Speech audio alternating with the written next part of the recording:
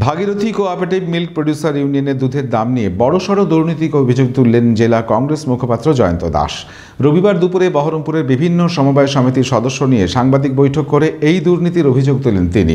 ঘটনায় কেন্দ্রীয় সরকারের প্রতিনিধিদের নিয়ে পূর্ণাঙ্গ তদন্ত করে এই দুর্নীতিতে উপযুক্তদের শাস্তির দাবি তোলেন তিনি। তারা কাজ করছে লাভের আন অথচ দেখো লাভের আন করছে কোঅপারেটিভ।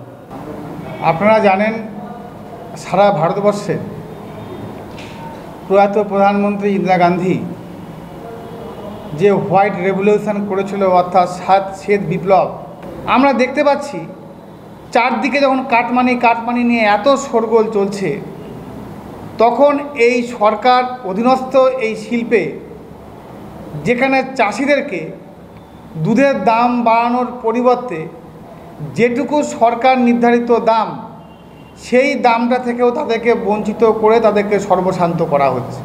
কিছু কাগজ আমরা উদ্ধার করতে পেরেছি, কিন্তু সরকারি কাগজ বেরিয়ে আসছে। একটা সমবায় সমিতিতে দুটো শিফটে দুধ জমা পড়ে। চাষিরা একবার সকালে দুধ জমা দেয়, একবার 3টের পর দুধ জমা দেয়, অর্থাৎ দুটো শিফটে সমবায়ে দুধ জমা পড়ে। সেই দুধ চলে আসে ভাগীরথী মিল্ক কোঅপারেটিভে। সেখানে একদিন একবেলায় 211 লিটার দুধ জমা পড়েছে।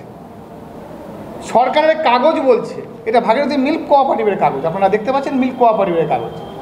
তারা বলছে সেই 211 লিটার দুধের মধ্যে ফ্যাট আছে 4.3 এবং এসএমএফ মানে ছানা সেখানে আছে 82, 8.2। দাম কত দিচ্ছে খাতা কলমে? চাষিকে দিচ্ছে 26 টাকা 90 পয়সা। সেই দিনের কথা বলছি। এই যে দুধের মান, সেই মান অনুযায়ী 26 টাকা 90 পয়সা করে দেওয়ার কথা। চাষিদের হাতে দিচ্ছে কত? বিল হয়েছে, চাষিদের হাতে দিচ্ছে কত? 23 টাকা 87 পয়সা। চাষি কত কম পেল? 3 টাকা 3 পয়সা। তাহলে আমরা এটাই বলতে চাইছি, এত বড় ঘাবলা আপনাদের সামনে আমরা তুলে দিলাম। কোটি কোটি টাকা ঘাবলা হচ্ছে এই ভাগীরথী মিল্ক কোঅপারেটিভে। তাই চাষিরা পথে বসছে। চাষিরা পথে বসা মানে এক একটা পরিবার পথে বসা। তাহলে কে দেবে এই হিসাব?